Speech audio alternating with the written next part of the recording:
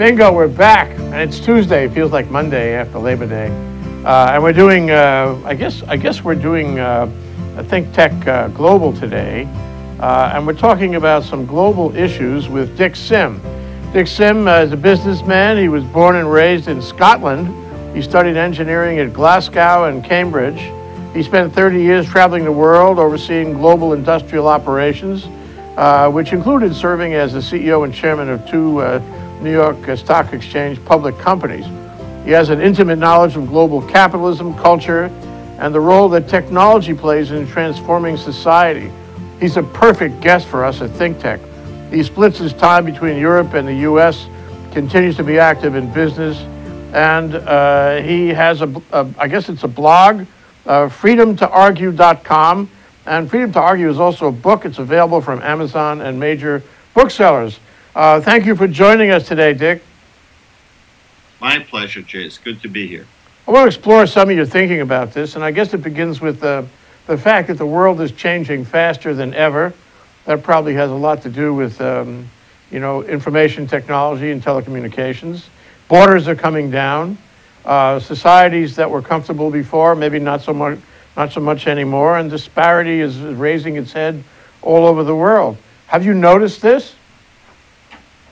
Yeah, I think it's pretty obvious if you just want to look around you. I think some people have a very high level of investment in the idea that with this nice global community, open borders, we're all multicultural, and we all get along like a happy family.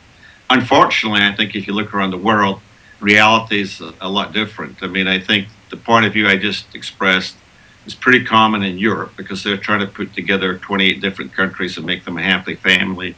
And a lot of people in the U.S. view things the same way. But if you look around and say, what's Russia up to? What's China up to? What's Iran up to? What is Saudi Arabia up to? What is Turkey up to? You begin to realize there's a lot of people out there who really aren't invested in this view of the world. They're pursuing their own self-interest.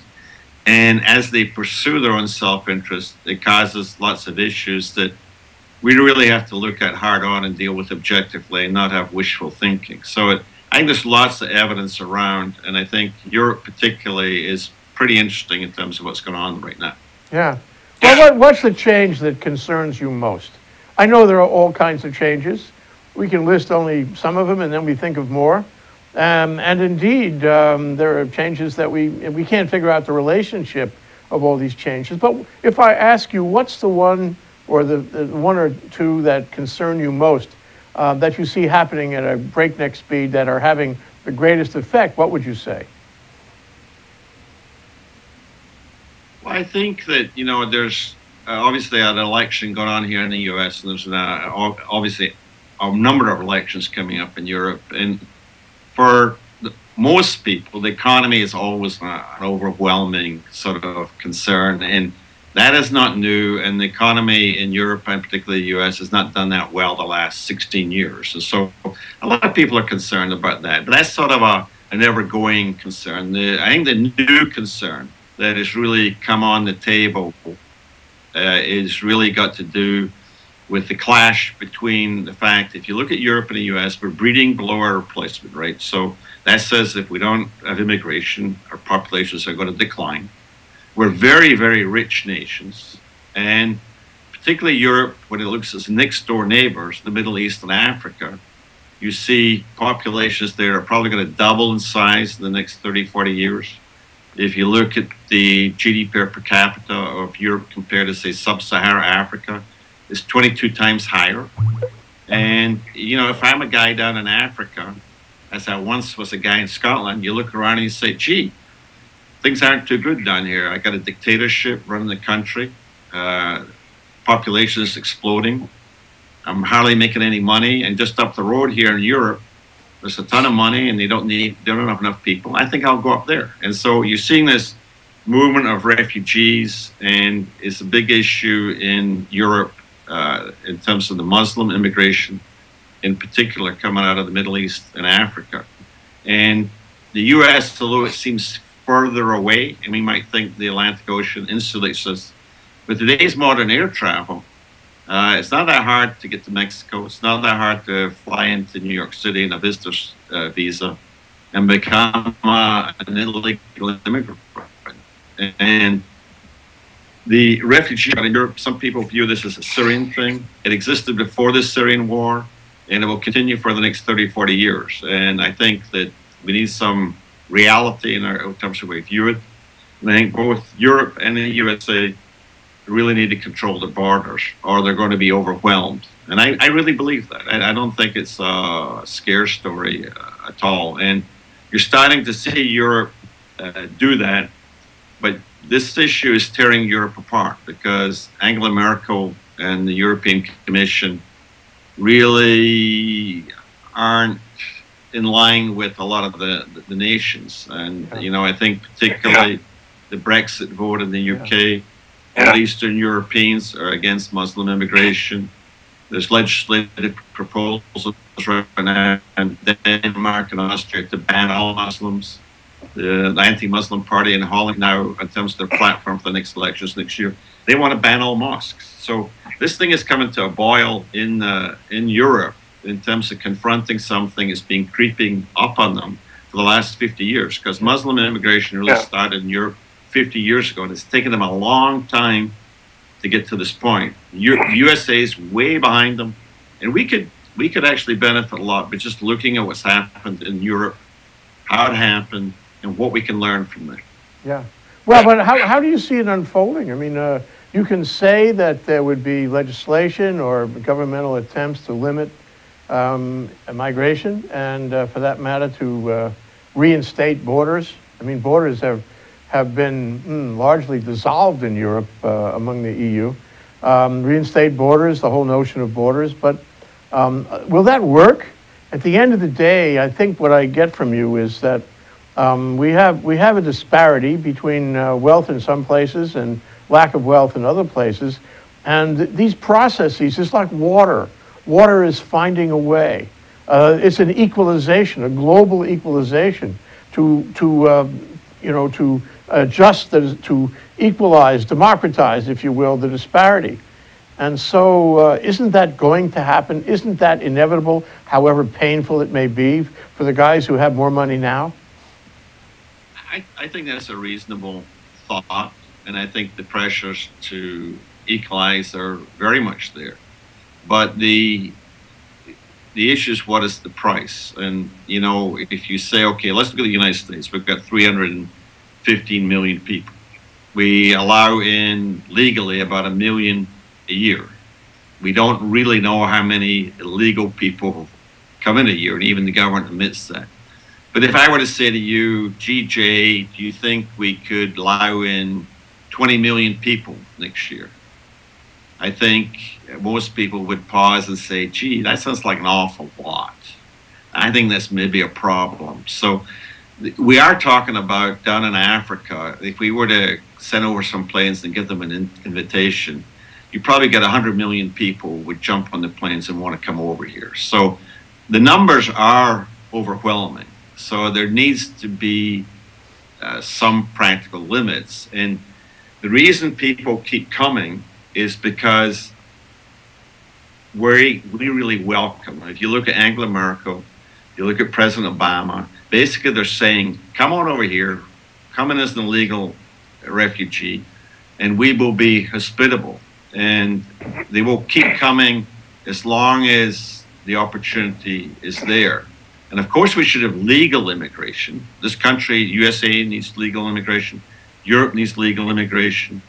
But we need to discourage what can be an overwhelming flow of refugees. And let me give you an altruistic reasons why we should want to do that. Please. If you look at why Western civilization and the wealth of the West has increased over the last 40, 50 years, it's really driven by technology. It's driven by computers. It's driven by software. It's driven by iPhones. It's driven by the internet. It's driven by a lot of medical technology, a whole ton of things. Where did most of this come from? It came from the USA. We have a system in the USA of creating new technology, creating wealth, and we tend to take it for granted, and we tend to think it's not fragile. We tend to think it's always going to be there for us. I don't think we should be so cavalier. So when you look at our biggest gift to ourselves and the rest of the world, our biggest gift is our ability to lead the world in terms of providing all this technology which improves productivity, improves standard of living, brings wealth to the world. Our global trade, which we're a big part of, creates jobs in Vietnam, Laos, Cambodia, India, and is a major reason why poverty is, going down in these countries and people are getting wealthier. That is our contribution to the world. And if by inviting in 100 million people who really don't know into the country, we blow that up, we're blowing up the world. So this is not purely, it is partly selfish, but it's not purely selfish. It is a matter of, we have a model that works. It's a very important model for the people who live here, but it's also a very important model for the rest of the world. And we have a responsibility, a global responsibility, I would argue, to advance it, protect it, and of course let in immigrants, but let's let in the ones we choose, let in the ones that are legal. I mean, I came to this country as an immigrant. I mean, I understand what that's all about. It's not easy, but there's lots of people who want to come here. And of course, we're going to do legal immigration, but the legal, uncontrolled immigration, even though the pressure is there, Jay, just the way you described it, it can be very damaging, not only to us, but to the world. Well, let me ask you, you're talking about freedom and you're talking about making the argument. Maybe you could help us with what is freedom to argue? Your book, your blog, what is that all about? What are you saying there? Well, the banner freedom to argue really is suggesting that because of the politically correct world we live in, we really are blocked in so many places, in particular white men like you, Jay, are blocked from talking about a lot of things because we initially go to name calling and talk past people. And we have a lot of real issues in society. There's issues that need to be brought on the table and civilly discussed. And we need to argue with each other to find out what really is right and what's wrong and move from there to... Talking about candor. Right. You're talking about something other than being politically correct. Correct, absolutely. That's what I think we need. It's an important starting point to move any ideas forward. So that's the banner, freedom to argue. Okay. Below that, the subtitle, We the People versus the Government. Yeah, that's one of your points, isn't it, to have less government. Let's take a short break. That's Dick Sim. We're talking about global capitalism and regulation. We're going to get to that part of the conversation right after this very short break. Aloha, my name is Danelia D.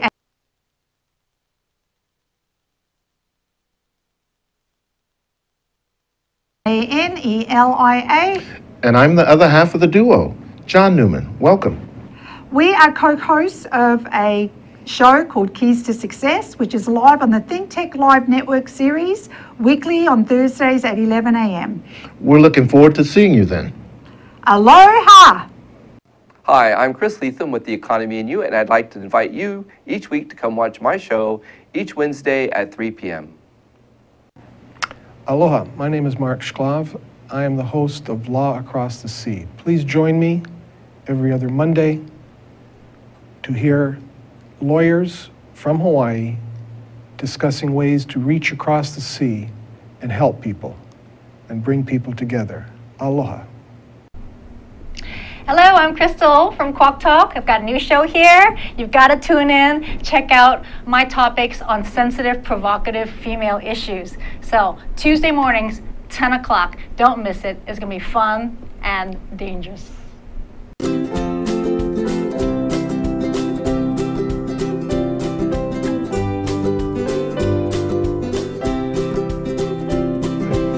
Okay, we're here with Dick Sim. He joins us by Skype video and audio. Dick, where are you anyway? I'm right now in Wisconsin. I've got a business here, and I'm up here trying to do a little capitalism. That's what I love about doing Skype on ThinkTech. It really doesn't matter where you are. You could be anywhere, and we get to talk to you. That's wonderful. So we talked about the disparity in wealth, disparity in technology, so many disparities, and of course the natural flow of humanity, like water. The old Chinese proverb is "Shui Dao Chu Cheng." The water will find a way. The people will find a way, and it seems like it's been equalizing, maybe through the generosity and the welcomeness of people like Angela Merkel.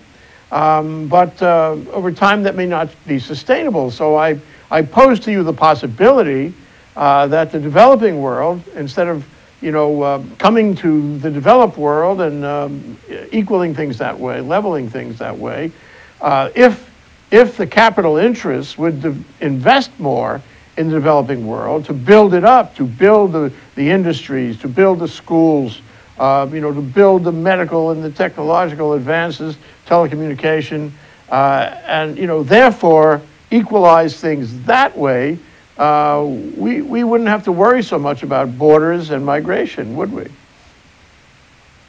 We would not.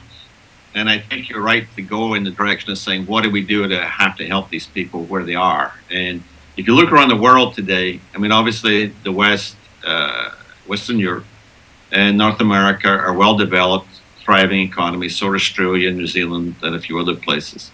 Asia's all going in the right direction. They have a capitalistic model, which I think mirrors a lot of things in Europe and the USA, and that's developing nicely. And so is South America.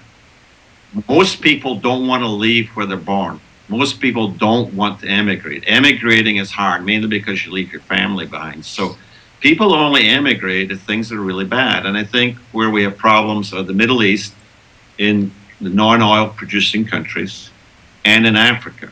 And again, this is one of these areas where it's politically incorrect to even talk about it. But I will talk about it. If you look at Africa, the great hope in Africa was South Africa. And I was very hopeful when Nelson Mandela made the transition and turned it into democracy, got beyond the apartheid thing. And I think South Africa had a lot of potential because it had some real established industries in there. It had a fair amount of people who experienced running these businesses. Unfortunately, South Africa has gone downhill in the last, 15 years. Zuma, who's running it right now, is slipping into the model of your typical African leader, somewhat dictatorial, somewhat corrupt, and the economy isn't doing well. They're not meeting the needs of their people, so there's new political parties rising to change that. And that was the great hope. If you look around the rest of Africa, to Zimbabwe, going all the way up to Central African Republic, all these places, pretty much all the people that run them, they're tribal cultures. The government is basically corrupt. And to a large extent, Africa, in my mind, is a failed state. Now, we can't say that. Why can't we say that? Because if you come out of Europe, that's where all these countries really were ex-colonies are. Now, even though they were made independent in the 50s and 60s, if we in Europe call Africa a failed state, they're going to say, hey, that's because of you guys who were colonial masters. You caused this. And so we don't talk about it. And it's very hard to help African countries. The country that's probably doing most is China. They're making a lot of investments. Yes, they are. And they're showing us the way. They're showing the West the way on how to invest in Africa, and they're making real traction there. Well, they're doing it for their self-interest. They Sure. want access to commodities. And, they know how to play that game. And they'll probably be reasonably successful.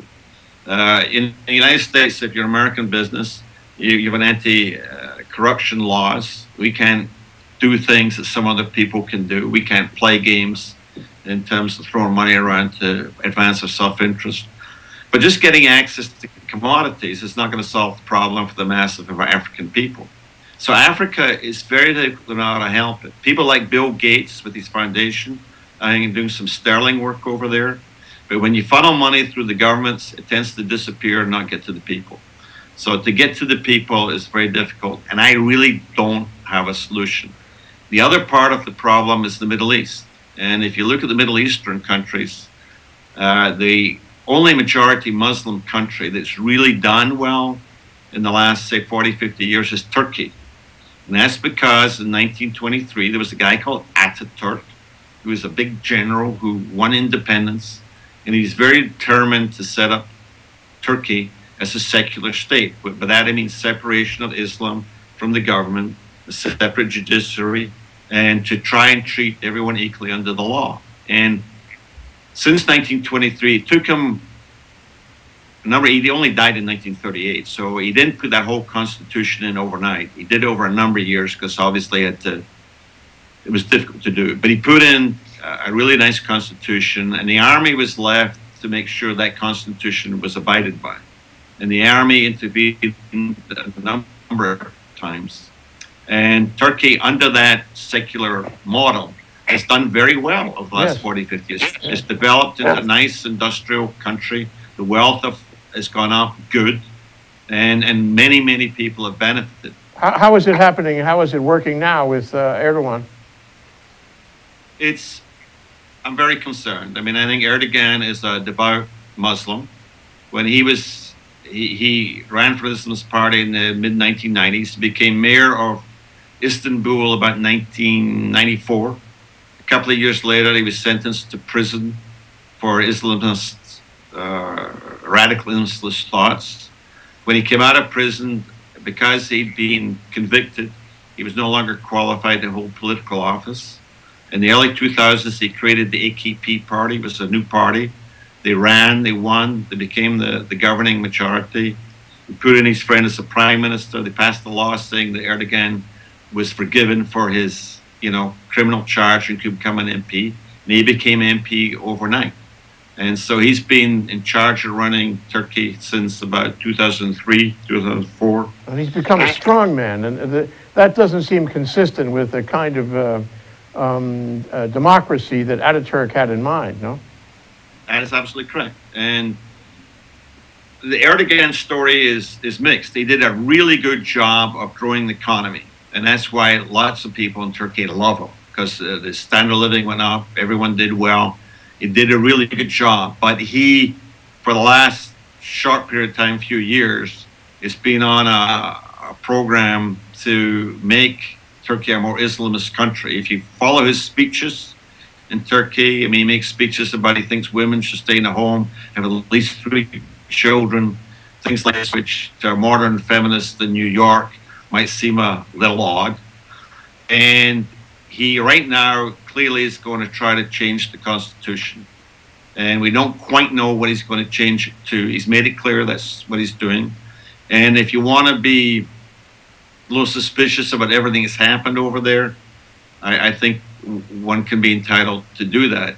Obviously, the reason it was a coup is the army has always been the protector of the constitution in Turkey, similar to what the role it plays in Egypt. The army's there, they stay out of it, but if they see the country going in the wrong direction, they're willing to step in. And unfortunately, this time the coup was unsuccessful. And Erdogan is turning the whole country into a police state and is really going after it. And it's going to take another year or two to see how that all plays out. Well, it's troublesome in the sense that this seems largely for vanity and power, what he's doing. At the same time, Turkey is a keystone to the whole Middle East.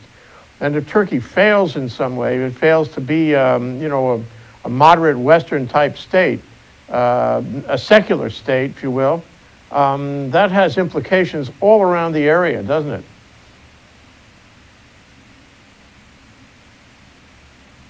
Yeah, if you look at it on a geopolitical level, Turkey was on path to become a member of the European Union. They were in a process of trying to qualify themselves. They're a member of NATO. We have an air base there. They were using, the US has an air base they've been using to fly sorties into Syria. What's happening now? He's cozying up to Russia. Turkish troops have moved into northeast Syria. And the reason they're doing that is really to clear out the Kurds. I mean, Erdogan has had a war off and on again against the Kurds who live within his own country. And now he was afraid of the Kurds who are coming in from the Turkish end, from the Iraq end, were going to occupy northern Syria and declare their own country. So he's moved in to clear them out. And it's complicating the whole Syria thing immensely. And I don't think anyone knows what's going to really happen. How does this fit with your general philosophy, which I take it is it's better to have less government regulation, less government power. It's better to return to some more, non-governmental approach, a free will kind of approach. But here you have Turkey, a critical player in the Middle East, where the government has got greater power. How does it play into your worldview, Dick? Well, I think we need what I would call real politics. And so if you look at it from a U.S. point of view, we need to look out there and see people who are developing the right way, and we reward them. And when people are developing ways that are counterproductive to our interests or global interests, we isolate them. And over a long period of time, and I'm talking decades, that's the only thing you can do. You can't force people to change, but you can reward those who do the right things, and maybe punish is too strong a word, but you can isolate people who do the wrong things. And I think that's really, from a foreign policy point of view, what we need to do, and we need to remain strong. And this goes back to the idea that we need to remain a strong country. You're talking about the U.S. policy. Are you talking about European policy too? Are you talking about Germany, France, England? I'm mainly talking about the U.S. I think the Europeans, it's not really clear that the Europeans have a coherent foreign policy. There are 28 countries. Get together with the European Commission in a room. They don't all agree. So because they don't all agree, it's hard for them to have a coherent policy. The United States, because we have leadership or structure, can have a real foreign policy that's specific and targeted. And I think we need to, again, go back to this idea that of what is real versus what we hope. And obviously, President Obama, from the beginning, having had a Muslim father, having spent up to age 10 in Indonesia, obviously his mother, I assume, liked Muslims. I think he grew up with a fairly benign idea of Islam. And that's fair enough, because if you look at Islam in Indonesia, it's not the very conservative Salafi Well, Islam. whatever Obama's doing now, he's a short timer. In 4 months, he's out of office. And so if you want to look to American foreign policy, to a change in some way in American foreign policy, you have to look to the next president, which is likely to be either Donald Trump or Hillary Clinton.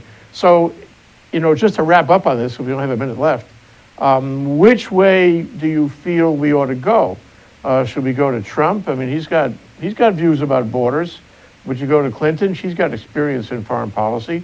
Which one would more aptly suit the kind of direction you'd like to have? That's a difficult choice. Okay, but clearly Hillary is part of why we have a mess throughout the Middle East, and so you would, based on that, say, well, let's go with Trump. Obviously, one of the problems we all have with Trump is we're not absolutely sure what he would do or exactly how he would do it. But I think it's a reasonable bet, because I really do think we need to. If you listen to what Trump says, and again, there's always this question of, can you be certain really what he would do? But this idea of concentrating the U.S. interests, knowing who our friends are, and being fairly tough with people who aren't playing the game is the basis of a sound foreign policy. And I think that the world needs that leadership from the United States, because lacking that leadership, we kind of get what we have today. That's Dick Sim on global capitalism and regulation. He's a businessman involved in some New York Stock Exchange public companies, now having joined us from Wisconsin on Skype, and we so appreciate his views of the matter. Food for thought, food for thought. Thank you so much, Dick. Thanks for joining us. It's been interesting to talk to you. You're welcome, Jay. I enjoyed it too. Aloha.